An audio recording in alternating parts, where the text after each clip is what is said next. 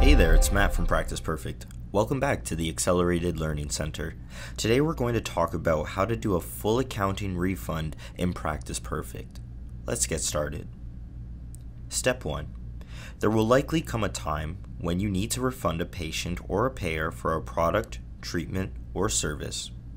Perhaps they paid for a service out of pocket and later found out that their insurance carrier would cover the costs. If this is the case, it won't suffice to simply unapply the payment. You'll actually have to log a refund in Practice Perfect. This is known as a full accounting refund. Now let's see how we perform one. Now first things first, figure out which patient needs a refund and what they're refunding. Then go to their Activities by Services page. To begin the refund, I need to click the new treatment icon and enter the same fee code that I'll be refunding. If the fee code that you're refunding is based on a quantity, you must put a minus sign in front of the quantity.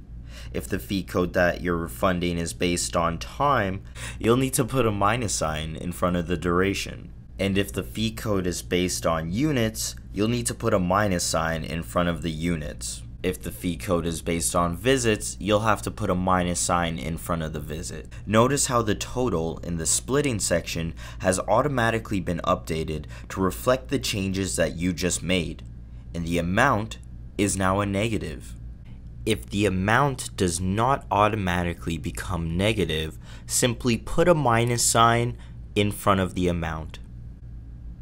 Click Add to confirm the charge and OK to save it to the patient's record.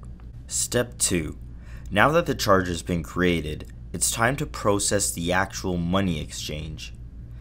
Click Payments on the function bar to open up the new payment panel. Confirm the date that the refund is being issued and select the method of the refund. Select the payment method that you are using to refund the client. While the payment will automatically be shown as a negative, you're also able to type out a description if you wish to make a note about why you're issuing the refund. Click OK to save it to the patient's profile. Step 3. Next, I'm going to show you how to create an invoice for the refund. The charge that you're refunding will have some brackets around it. Flag the charge and select Produce Invoice. You have the option to post and print it if the patient wants a copy of the invoice, or to post only if you just want to store it on their client record. Step 4. If you followed these steps correctly, you'll have successfully refunded a payment and reversed a charge. But if you want to confirm, select Reports, Finances, and then Payment Journal from the menu bar at the top of your screen.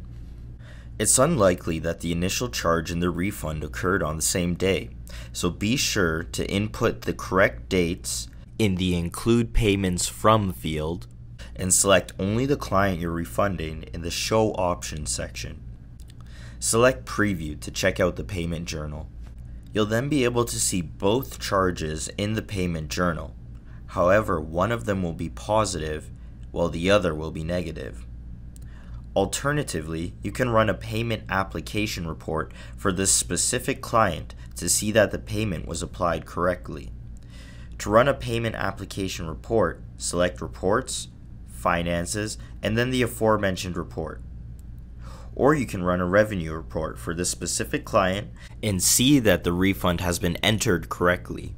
Select Reports, Operations, and Revenue Report from the menu bar at the top of your screen.